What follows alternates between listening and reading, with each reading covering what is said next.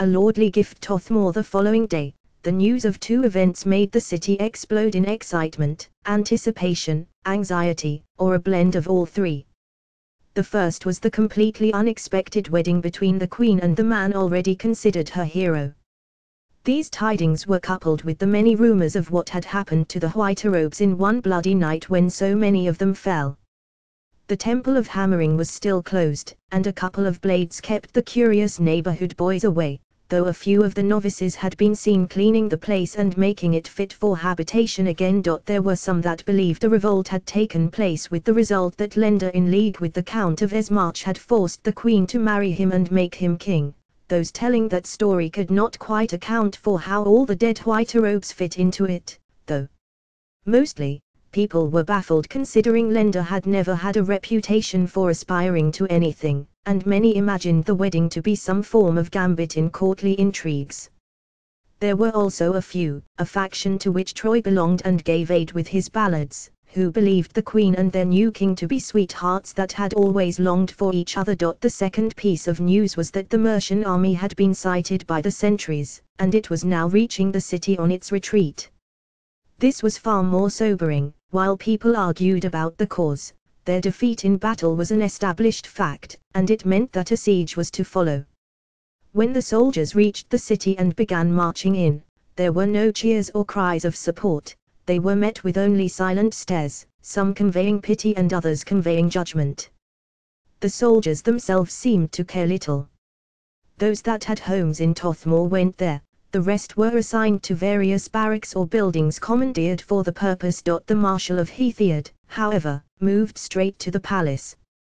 Once he reached it, the servants quickly located the steward and informed him of the Marshal's presence. The steward in turn located the king and queen.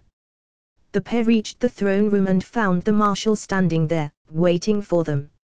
His attire was torn, blooded, and worn, and fatigue was visible upon his face. Upon seeing the royal couple, followed by their shadow Hubert, he managed to incline his head in greeting, but nothing more. Sir Leonard Theodora spoke. "We are both pleased to see you returned." "Your Majesties," he answered. "I am told to congratulate you, though you have chosen an interesting time to assume responsibilities, my good king." "So I have," Lenda conceded. "Just hearing you address me in that manner is odd. But please, tell us of the situation." "The Outlanders have been hot on our heels," the Marshal explained. "They will be here soon and begin the siege. The King of Condale was told to mobilize and should bring a relief force. However, if we can last, we may force them to abandon their assault on the city and retreat. So there is hope," Theodora remarked. "Do whatever you must to hold the city, Sir Leonard." "I shall." Leonard inclined his head. "I am returning to my chambers in the Order Tower now to make plans. I would normally be joined by the other commanders present, but I fear they all fell upon the battlefield." A shadow went across Theodora's face upon hearing this, but she did not speak, and Leonard continued. "Of course, your Majesties are welcome to join me." Theodora and Lenda exchanged looks. "You go, my dear," Theodora said. "I have other affairs. With so many of our vassals lost in battle, several issues will crop up." "Of course," Lenda nodded. "I shall accompany you, Marshal. Perhaps you would like to bring Count Esmarch?" Theodora suggested, sparking a grin from Hubert behind her. "Probably best." Lenda smiled and bent down slightly to kiss his wife's cheek. "We will speak later. Sir Leonard, Lord Hubert, let us be on our way," he commanded, and followed the Marshal's lead. Leaving the palace and crossing the grounds, the three men entered the Order Tower. It had been all but deserted of late, but now it was once more packed with soldiers. Moving up the floors to the top containing the Marshal's office, they were welcomed by the Marshal's secretary, who expressed his relief at seeing his master unharmed. "Thank you," the Mr. Leonard answered. "We will need the map of the city." The secretary nodded and dug out a key, which he subsequently used upon a large chest. Opening it, he rummaged through its various contents until he dug out an old, folded-up piece of parchment. He handed it to the Marshal, who unfurled it and placed it on the table. To the north, it showed the top of the solitary mountain that served as Tothmore's foundation. Southwards, the 5 semicircles of the city spread out. Primarily the walls, gates, and towers were emphasized along with the palace and the order tower, but something else of great peculiarity was carefully penned onto the map. "The old tunnels," Lender exclaimed as he realized what it was. "Quite right, Your Majesty," the Marshal confirmed. "What makes this map worth locking away is that it depicts the tunnels. Some of them, at any rate," the knight amended. "Are you acquainted with them?" "I have been told of this one," Lender explained, pointing his finger at one tunnel that began from the palace and led north. "It is known to everyone in the royal family. It has its beginning in the royal bedchamber, though I wonder where it ends," he pondered. The depiction on the map simply showed the tunnel reaching the northern edge of the map and nothing else. "It seems to go through the mountain," Hubert commented. "These are the tunnels I am interested in, however," the Marshal said, taking charge of the subject. He pointed towards several tunnels that led from various points inside the city and outside beyond the walls. "Exit points for sorties," the Count of Esmarch muttered in a growl. "Tothmore has not been besieged in my time, but they should still be there," Leonard considered. "Once we know where the Outlanders have positioned themselves, we can begin striking at them." "I thought a siege mostly consisted of us staying behind our walls," Lender admitted. "Hardly, boy," Hubert bellowed. "We will be making it hot for those bastards as long as they are outside our walls. I cannot wait." "Quite," the Marshal mumbled and changed the subject once more. "We will need increased guards, but I will handle that later.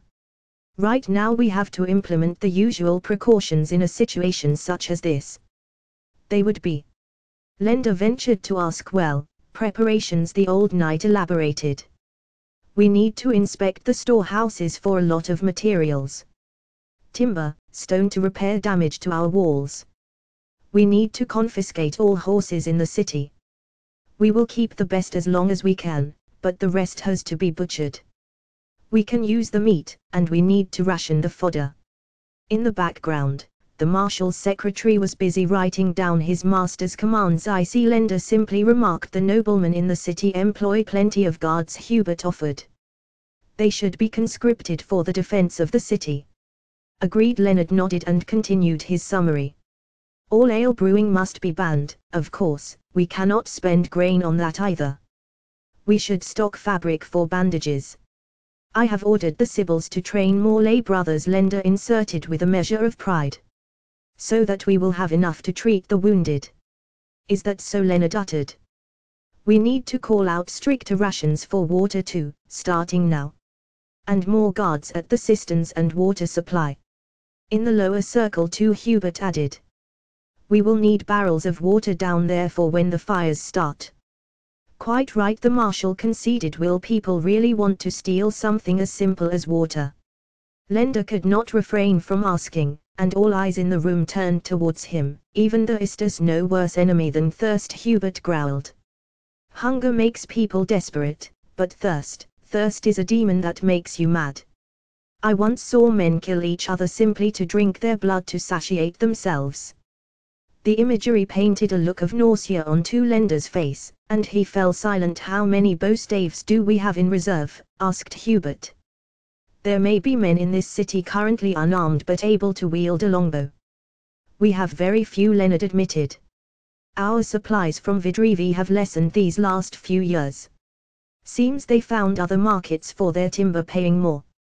"Bloody moss liquors," Hubert mumbled. "Question that remains in my mind, however," the Marshal suddenly said, "is what role Your Majesty intends to play." He turned his gaze up from the map and stared directly at Lender. "Well," Lender scratched his head, "I will be down at the battlements. You know, defending the city. I am just curious because I returned to this city finding it has a king. Yet when I rode out, it had only a drunken young fop whom I believe had never actually used a sword with a sharp edge before," Leonard said coldly. For a moment, the only sound heard was the Ista dropping his quill onto the floor. "How dare you!" exclaimed Hubert, grasping his sword, and he had it halfway out the sheath before the Marshal raised a hand in a disarming gesture. "I made no threats against His Majesty," Leonard pointed out, "I merely state what I know." Once the horde of red-robed barbarians assaults these walls, I will have my hands full. There will be hundreds of boys under my command, screaming for their mothers because they have never known the terror of a siege before.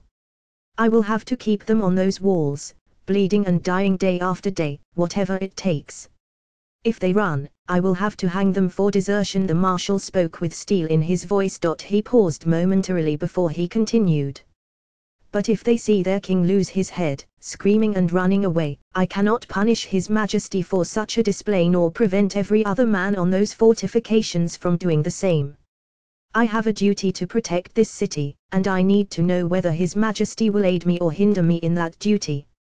So I ask again, your majesty, Leonard said, emphasizing the title, what role do you intend to play? How dare you impugn his honor? The count raged, but Lenda raised a hand to silence his protector. Thank you, Lord Hubert, the marshal asks a fair question, Lenda said, his own voice matching the marshal's icy tone. I will tell you this, Sir Leonard. I will walk onto those walls at sunrise each day, and I will not leave until nightfall for as long as this siege lasts. Every day. My word as King of Heathiad. A word I will keep. You to the marshal declared. I take it we are done here, was Lenda's only reply. As he turned and left the room, followed by Hubert, the young king did his best to hide how his hands shook. The next day, those with keenest eyes among the sentinels spotted the outlanders. Wherever they had made camp, it was too far away to be seen from the city. Soon their scouts appeared, however, and they were followed by others. More and more soldiers marched into view until their red colors seemed to fill the heath. They did not move close enough for arrows to reach, nor did they take other actions. They simply stood in a display of discipline, a show of force, displaying every outlander ready to be unleashed upon the city. Finally, some of the ranks separated and gave way for a small procession to move forward. It consisted of several riders, a small company of infantry, and a wagon. They approached the wall slowly, calmly. As they came within earshot, one of the outlanders called out in perfect Merc speech. We have come to negotiate the terms of your surrender, the herald proclaimed. This birthed activity on the walls, and messengers were sent up the mountain to the inner circle, bringing word to the relevant parties. The marshal arrived first, having easy access to a horse. Although responsible for the city's defenses, he did not begin the negotiations. He simply stood, surveying all he could about the numbers of the outlanders as well as how they seemed to position themselves. Shortly after, the king and queen arrived. Lenda was dressed for battle, while Theodora wore garments in brown leather meant for riding. A few steps behind them was Hubert as always. They joined the marshal atop the gatehouse. Have they said anything? Asked Lenda. Not since I arrived, Leonard muttered. Let us not keep them waiting any longer, Theodora said. I am Her Majesty Theodora, Queen of Heathiad by the grace of the 7 and 8th, heir to the county of Laconia, protector of the marches and rightful ruler of the lands upon which you trespass, she called out. Who are you to approach my city in arms? Your Majesty, replied the outlander herald, I speak on behalf of Lord Sikander, appointed commander by the will of Shahryar, he who has awakened. His Divine Majesty has sent Lord Sikander to reclaim the land stolen from our people in days past. He will no longer tolerate the wall your people have built to keep his people from returning to their ancestral lands. This city was built by our people, Theodora answered in a strong voice for all to hear. We reject any claims your lords may place upon it and its surroundings lands. You have unrightfully waged war against us. Leave, or the full might of the 7 realms will bear down upon you. We do not fear your threats, the herald retorted. Our numbers are endless, and we will no longer be denied what is rightfully ours. My lord Sikander gives you 3 days to reconsider, to surrender and open the city gates. Do so, and all will be spared. Do not, and you will bring needless suffering upon the city. You may return tomorrow, the day after, in 3 days' time, or in a year, Theodora said calmly, but still loudly. Our only response will be the steel of our swords and arrows. You say that now, your Majesty, the herald spoke. But make full use of the 3 days. To aid in your decision, my lord Sikander leaves this gift for you, he finished, gesturing towards the wagon. His message delivered, the herald and his following returned to their lines, leaving the cart behind. Once the delegation had reached the Outlander army, all the soldiers swung around and began marching out of sight. Well spoken, Your Majesty, Leonard said quietly to Theodora. It is imperative the men feel our resolve is unwavering. We are fully aware of the importance of morale, Sir Nightlander said coldly to the marshal and walked with his wife down from the gatehouse. In front of the gate on the inner side of the walls was an open yard. There, the royal couple waited along with the gathered soldiers and curious souls as the marshal sent a small band out to retrieve the cart left by the Outlanders. No animals had been left behind to pull the wagon, so the soldiers had to do that by hand. When they finally pushed and pulled it into the yard and the gate slammed together behind them, a pungent smell gave away its contents. Nonetheless, they had to approach and see with their own eyes. The marshal walked up as the first and pulled the covers away, revealing several bodies. They were carefully selected too. Sir Reynold, former Lord Marshal of the Order, along with several other knights whose features were clearly visible, most likely why they had been chosen. Among their number were also several counts and noblemen of Heathiard, including Stephen, who had been the Count of Laconia. A sharp intake of air could be heard from Theodora. Lenda reached out one hand towards her arm to keep her back, but she stepped forward nonetheless and gazed into her father's dead eyes. Here lies my father, she said, raising her head to let her gaze sweep over the assembled soldiers. They invaded our lands and cut him down, a lord of our people. I must go now to bury him, she added, returning her eyes to look at her father's cold body. But they will come. And when they do, you will shed a river of blood for each drop of ours, she declared, turning one last time to look at her soldiers. 1,000 lives of theirs for each father and son of ours, she demanded, and she was rewarded with clamor of agreement and cheers. She's vicious, said one greybeard to a young soldier standing by him. I quite like her, the veteran continued, nodding in acknowledgement. A horse was brought and harnessed to the wagon so that it might be brought up the hill and to the temple of Idizia for burial preparations. Behind it walked the king and queen and their protector. At least we have 3 days before it begins, Lenda remarked. He was holding Theodora's hand as they walked. I wonder why they would give us that long. Theodora contemplated. My best guess, Your Majesty, Hubert interceded, that is how long they need to prepare their siege engines. The rest of the journey back to the palace was spent in silence. While the Outlanders might have given 3 days in consideration of their terms, they did not spend them idly. The next day, the sentinels spotted them on the horizon. They did not approach the city but began work of some sort under heavy guard. Soon, a stockade began rising as well as other constructions the eye could not discern. What are they doing? Asked a soldier. He was not quite tall enough for the tabard he wore, but he looked young enough that he might still grow into it. Fortifying their defenses, answered the marshal, who was standing nearby. Probably building screens out of wicker or similarly to give cover from our arrows. We are not going to do anything about it, sir, asked the young soldier, adding the title as he realized to whom he was speaking. Too risky going that far. Leonard shook his head. We cannot know how many men they have hidden. Best we focus on our own preparations, he concluded, turning to gaze inwards at his own fortifications. Along the city wall, numerous lean-tos and similar shelters had sprung up over the years. They were typically made of wood and cloth, quick to burn should flames come close, and now soldiers were busy dismantling them. Some had been used for storage, and whatever goods they held were being taken elsewhere, replaced by barrels of water in case of fire. Some of these shacks held livestock, so the beasts were sent to the butchers. The meat would be salted and added to the food stores while the hides would be tanned and used to protect the roofs of other, more permanent buildings against fire. Lastly, many of these improvised buildings had been home to the homeless. They were driven away, sometimes with kicks and pushes to follow, and forced elsewhere into the lower city. Descending the stairs into the courtyard, the marshal surveyed as all space by the wall was cleared. His eyebrows turned into a slight frown as his eyes fell upon a handful of black robes. Brother Dominic, he called out to their leader, the courtier. This is no place for priests, regardless of their position. The last part was said with a glance towards the pendant that Dominic wore as sign of his rank. When we heard you were clearing the shacks by the walls, we thought to come and aid those dispossessed. At least in our temple they may sleep somewhere dry and safe, Dominic explained as some of his brothers shepherded the beggars from the yard, shielding them from the soldiers ushering them away. I am surprised to see you here in person, Leonard remarked in a neutral voice. I recently learned that I had been remiss in my duties towards the lower circle, Dominic explained while moisturizing his lips with his tongue. There is much good we may do here.